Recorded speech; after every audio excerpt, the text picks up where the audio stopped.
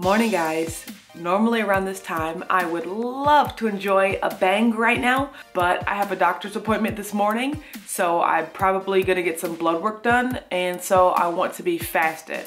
So I figured since I cannot have bang in anything that brings joy to my life, I might as well test my ketones and my blood glucose so I can get a baseline for today. So I thought I would show you guys how I do that. I use this machine right here called the Keto Mojo. It is a ketone and blood glucose monitor. I think that if it's in your budget, this is a great tool to have.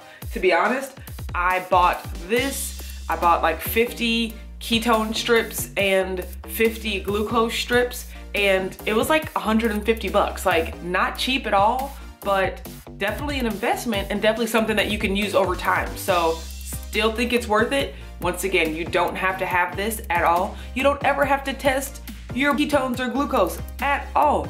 As long as you're eating under 20 grams of carbs, you're doing it right. But I'm just gonna test to see where I am today. First thing you gotta do, get your finger ready. You gotta massage it. Gotta get the blood flowing. Not the most interesting thing to do. Okay, I like to test on my middle finger. The next thing you do is you take your little lance machine, AKA your needle puncher, and you just pull the little thingy back to set the needle on the spring. And then I like to go in with the side, on the side of my finger. You don't want to go, for some reason, you don't want to go in the dead middle. They say you want to go on the side. So I'm going to give myself a little sticky. Oh yeah, see, barely even feel it, doesn't matter. It's gonna produce a little blood spot, and then you wipe off the first spot immediately. I guess that's just like, I don't know why, you just wipe it off. And then, if you're blood squeamish, look away. But then you just get a little, pokey. And that's about all you need there. So I'm gonna take my ketone strip. I'm going to put it in the monitor. It's gonna light up and be like, I'm almost ready. There you go. And there you go. And now I'm going to take, and there you go. Let's see where we at. Anything over 0.5 is ketosis. Whoa, 0.8. We have a winner. So my ketones are 0.8. I'm very okay with that. I actually ate a little bit later than I normally do. So yesterday, so my ketones might be a little lower than normal, but as you can see, 0.8, still in nutritional ketosis, and I'm here for it. Now we're gonna do the exact same thing for the blood glucose. Exact same thing. Pull my puncher. I stick my finger on the other side, get the first little droplet, wipe it off. Okay, now we have the glucose strip, which is a little different than the ketone strip. I mean, it looks different, but the functionality is exactly the same. Glucose, ready to go.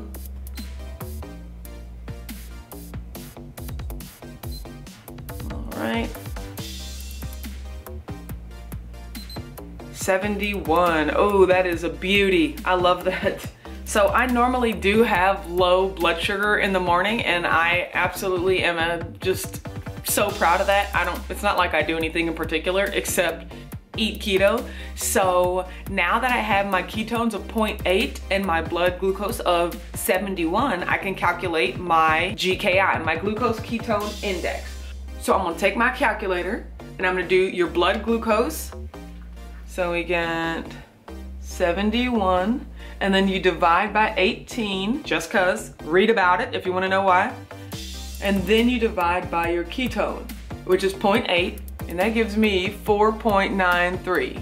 I love that number. I love to be anywhere under 6. So 0 to 3 means you're in super deep ketosis, like medical necessity ketosis. 3 to 6 means you're in moderate ketosis, meaning you're just eating low carb, which is awesome. I love it. 6 to 9 is like low ketosis, and then anything over 9 is generally not ketosis. And you'll get those numbers because your ketone number will be really low or your blood sugar will be really high, which will cause those numbers to be high. In general, the lower the better. So like I said, I like to be under 6, so 4.93 is okay with me. Nailed it. So hopefully that was a little bit more interesting than me drinking a Bang. To be honest, I would rather be drinking a Bang, but you know, I figured I'd impart some knowledge in the meantime. So my doctor's appointment is at 9:45, so I will definitely be hungry after that. So we're gonna see what happens afterwards. Okay guys, I am back from the doctor and I'm actually starving. Like, I'm gonna waste away, I'm gonna collapse, my blood sugar's too low. Like, I'm so hungry right now, so I am going to eat. I have already put my salmon in the microwave for about a minute, but now I'm going to add on some of my chipotle mayo. I'm gonna put it back on there and then put it back in the microwave for a little bit. And I'm also gonna slice up a little piece of this jalapeno and put it on there as well. I've already gotten my green beans out of the microwave and I'm just gonna put some butter on those and have that as my meal. Okay guys, so I have my salmon with the mayo. I have my green beans with the butter there. Like, oh my gosh. I'm very excited about these buttery green beans. But I'm also very excited about this spicy AF salmon that I'm about to have. Like, y'all know I like it hot, but even I was like, whoa, this is spicy. So let's take a bite. Still salmony, still delicious, but just with, you know, tangy and spice. And now I'm gonna have some beans.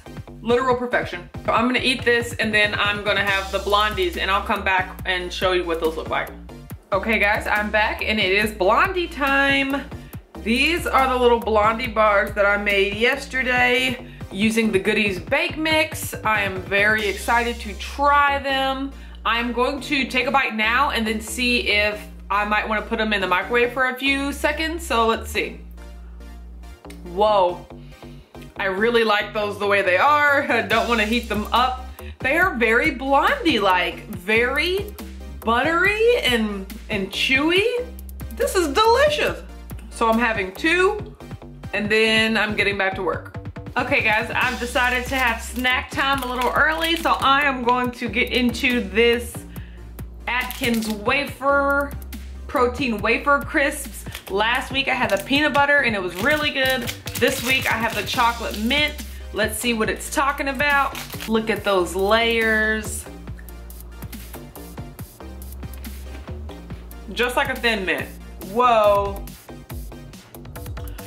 And I have this in the refrigerator, so it's like chilled.